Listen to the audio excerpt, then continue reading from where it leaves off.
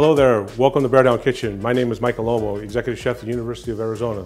Today, we're going to be making a few different recipes, and I want to start off with some breakfast items. We're going to be working with Shamrock Farms. You know, they've been a great partner of ours here at the university for many, many years, and we're going to be featuring some of their dairy products today. We're going to be making banana, chocolate, peanut butter smoothies today using cottage cheese.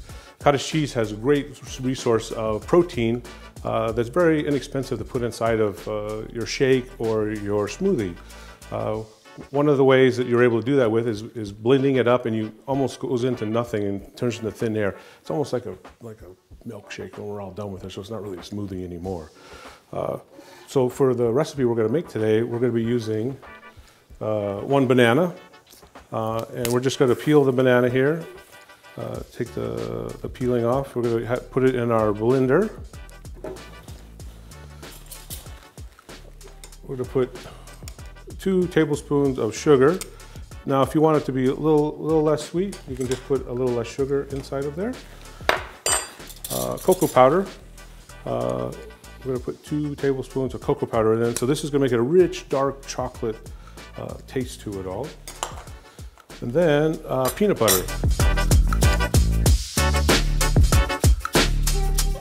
And then we're going to add cottage cheese. So we're going to add about 6 ounces of cottage cheese to our mixture here.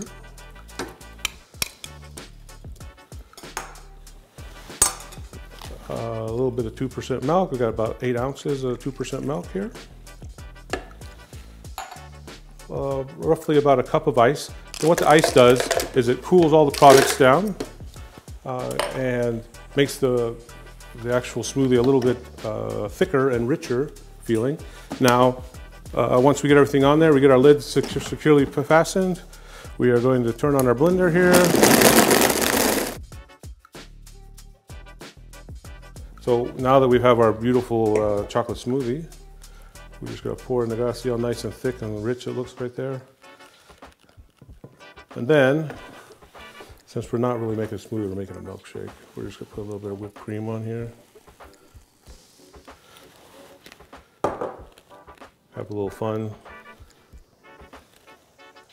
Put a little decoration on there.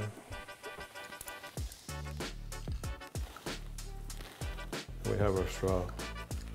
Look how great that looks right there.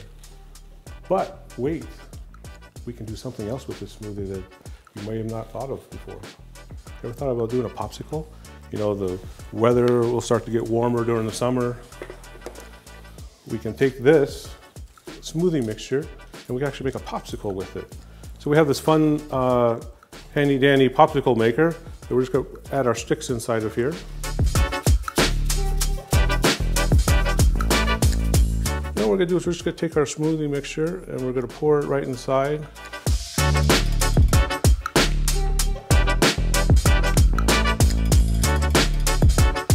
We're going to go ahead and place this into the freezer.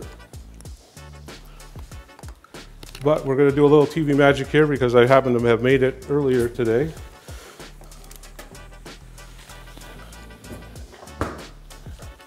And we've popped out our popsicles here.